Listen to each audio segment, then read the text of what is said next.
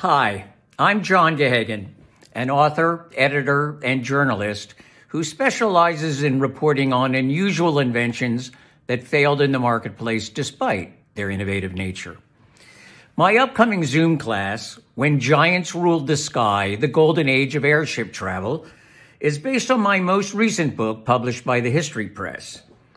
My class, which begins on Wednesday, May 3rd at 9:30 a.m. Pacific Time, is a survey course about the history of lighter-than-air flight from its start to the age of the giant Zeppelins. But the first question you might ask is, why take a survey course about the history of airships in the first place?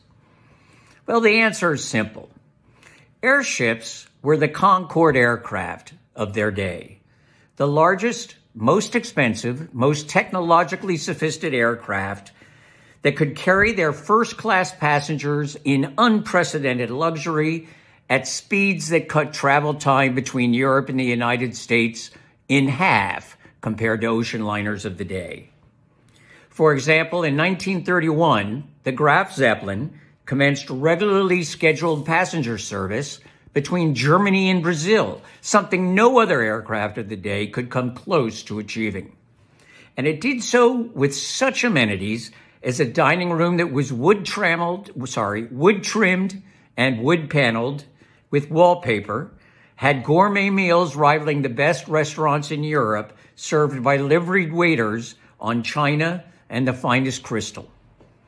Incredibly, between 1928 and 1937, the Graf made nearly 600 flights, carrying 13 paying passengers more than 1 million miles without a single casualty. When the Graf's successor, the Hindenburg, began regularly scheduled passenger service between Germany and the United States in 1936, it boasted every modern convenience, including a piano made of lightweight metal in the passenger lounge. Now, I think it's safe to say that an airship is about the last place on Earth you'd expect to find a piano.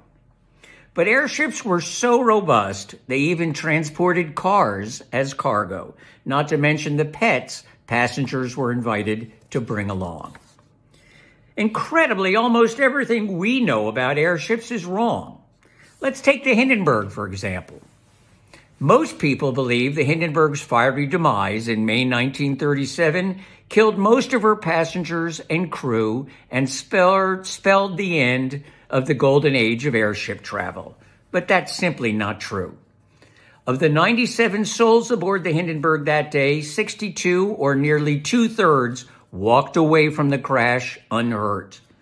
In fact, Germany remained so confident in the future of airship travel that she began flying a replacement after the Hindenburg crash only 4 months later.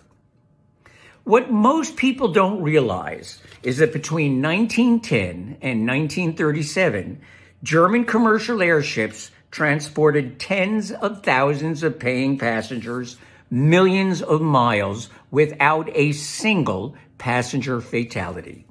And they did so for over 20 years, a safety record that's unmatched by any other form of transportation. In retrospect, airships might seem like fragile dodo birds destined for distinction, but between 1900 and 1930, they consistently surpassed airplanes in terms of range, flight duration, and load carrying capacity.